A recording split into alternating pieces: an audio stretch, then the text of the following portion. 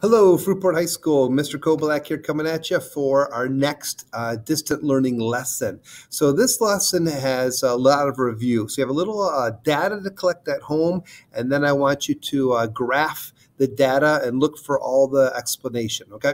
So for the collection of data, I want you to make a T-chart. So I have my example of the T-chart here, and I want you to get 5 measurements of things that come in 2 different units, okay? So for instance, I could do this. Here is a can of Coke, and if I read the label, it says 12 fluid ounces, and it also says 355 milliliters. So if I wanted to, I could be like, okay, a fluid ounce and a milliliter, and I put 12 and 355, okay?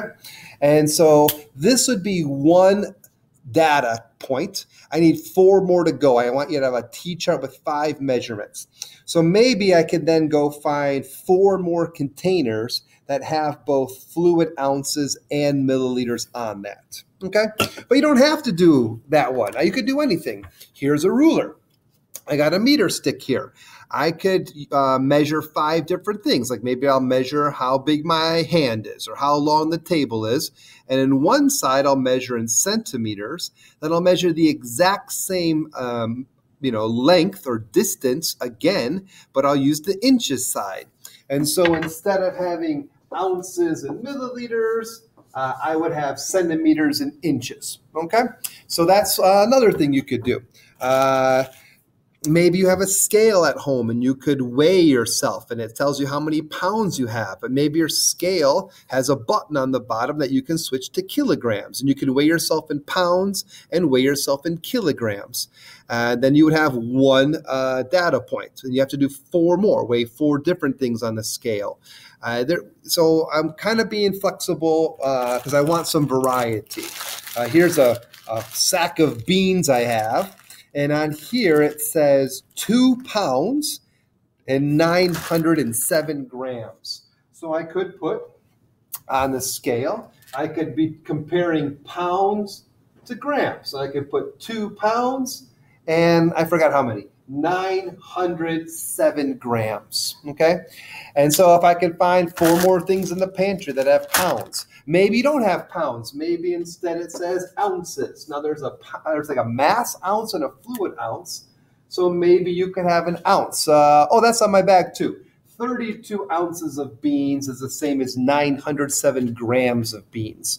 So so there's another example. Maybe here's a 2 liter, and it says 2 liters right here.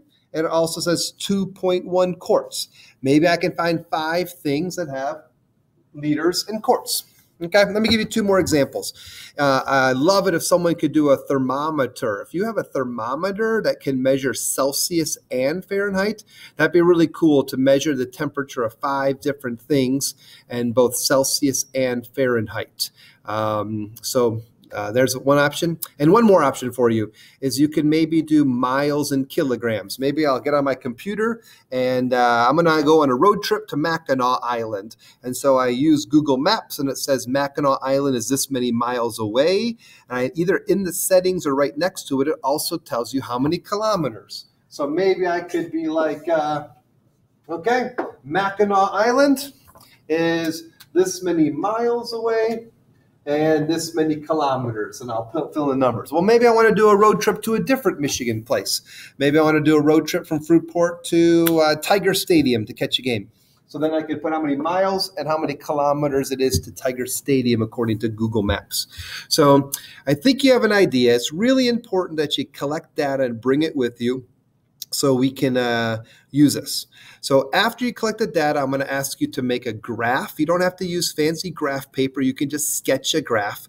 But I'm going to ask you to do all the things good graphs have. That's a review. So maybe a title, use the space wisely, things like that. And then the list gets harder. I'm going to ask you to find the slope. You should have a best fit line. Can you find the slope of the line? Can you Remember that slope has units. What would the units for your line be? And then can you get the equation of the line? Y equals mx plus b. Now, it'd be really easy to say, like, I forgot how to do that, and so then you just don't. But that's not the Fruitport way. That's not resiliency, right? We are Fruitport. So work hard. If you get a little bit stuck, try to get unstuck. If you work on this for 45 minutes and you're stuck, well then, get some help or move on to the next thing. But don't just take a 30-second, I don't get it, and so I'm just not going to do it, because that won't help. So the more you do at home, the easier it will be for you on class on Thursday. As always, just email me with any questions, and I'll see you next class.